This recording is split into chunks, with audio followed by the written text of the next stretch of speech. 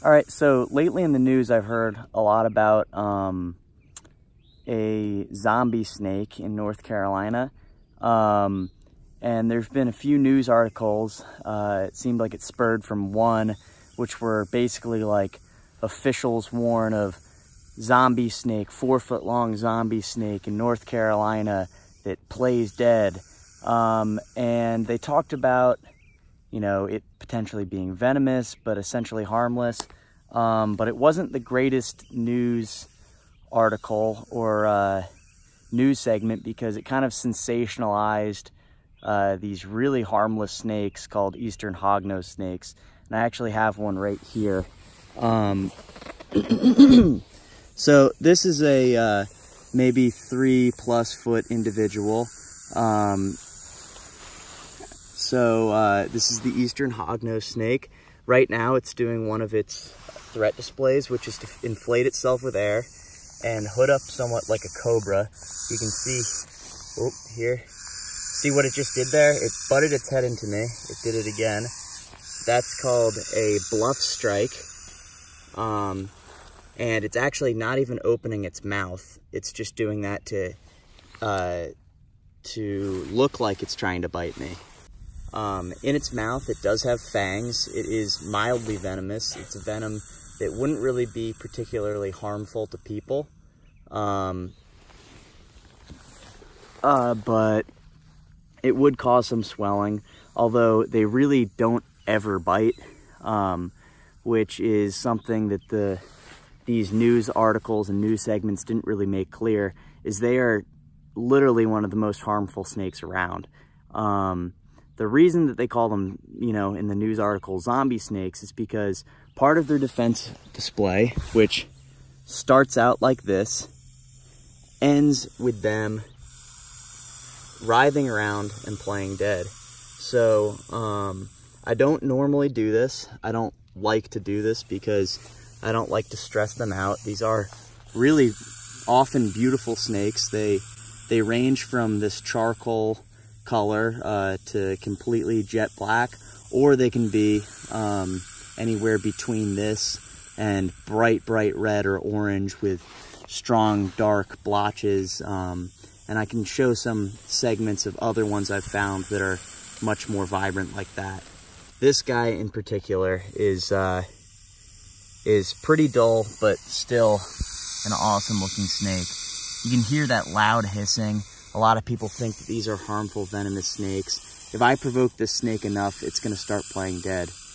I'm gonna take some pictures with my camera and then show you a little bit more about the defense display of this really cool species. All right, so you can see it's a relatively large snake.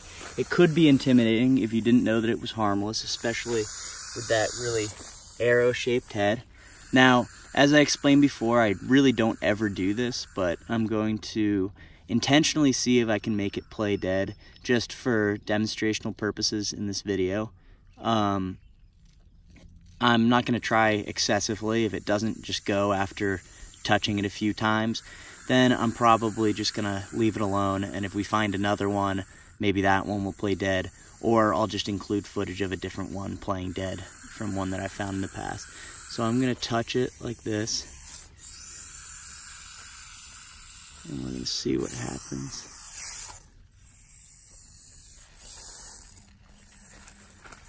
Alright, so it's about to... it's getting close. Alright, so here we go. It's about to go.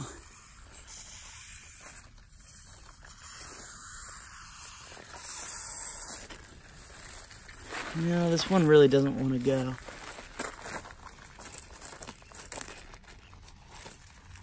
Alright, so look, it's kind of about to start playing dead.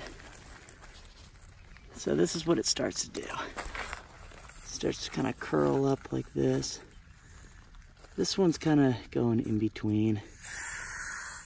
But basically they'll flip over like that. This one doesn't want to fully go into it. It's gaping a little bit. All right, so here we go.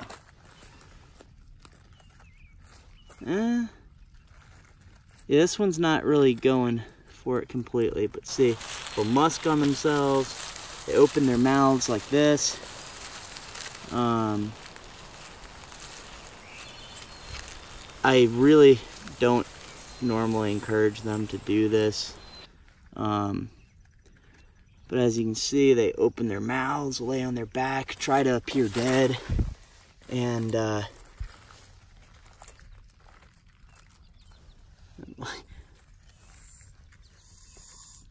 really abnormal behavior. But they'll kind of just writhe around. This one's not.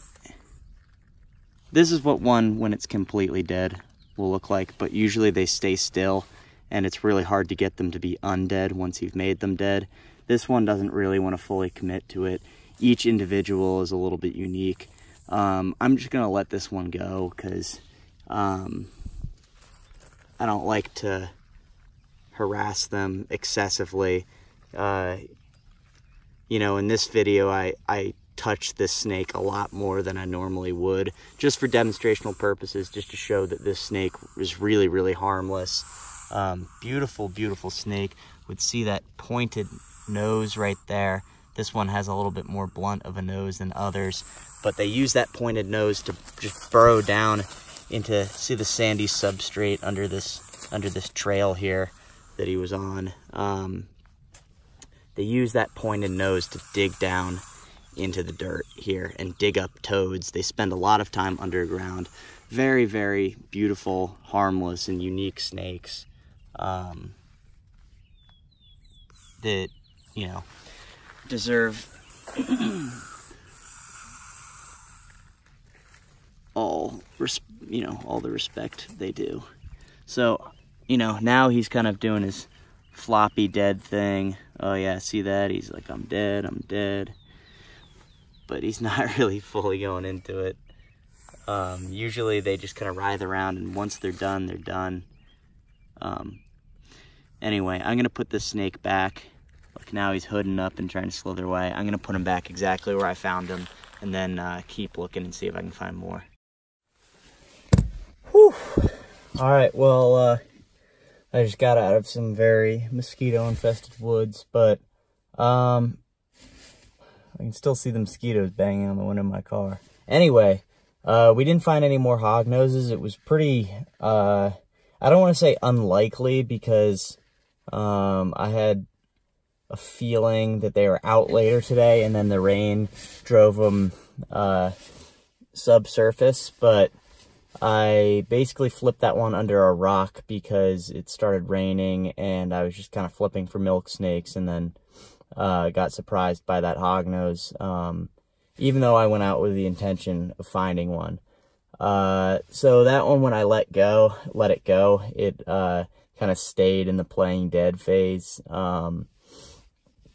And the reason they play dead, like you saw that one do, is because they want to evade predators, like, you know, for an example, a fox or a coyote or whatever eats hognoses, potentially a bird of prey or something.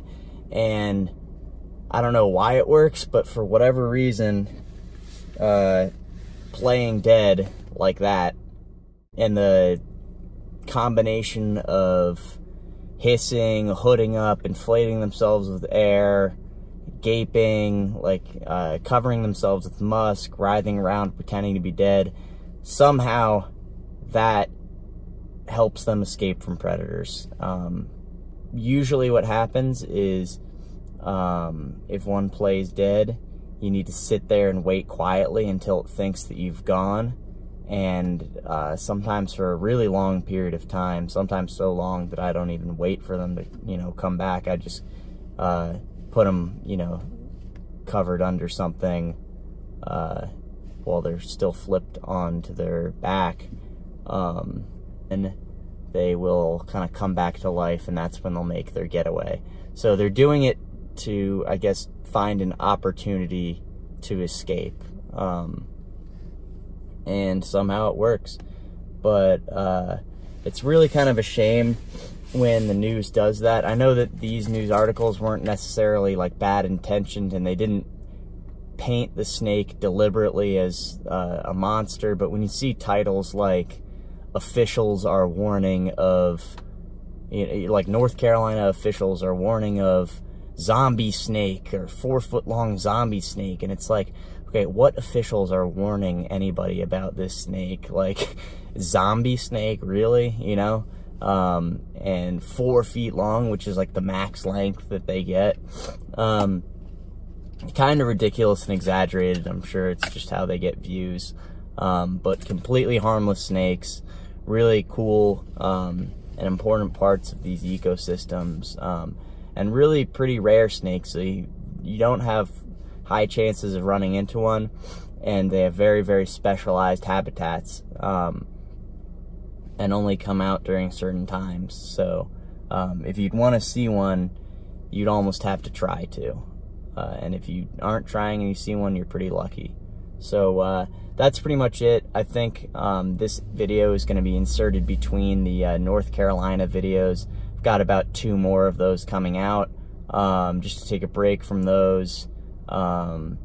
I'll get the next North Carolina video out later this week, or a couple days from now, and I should be regularly posting.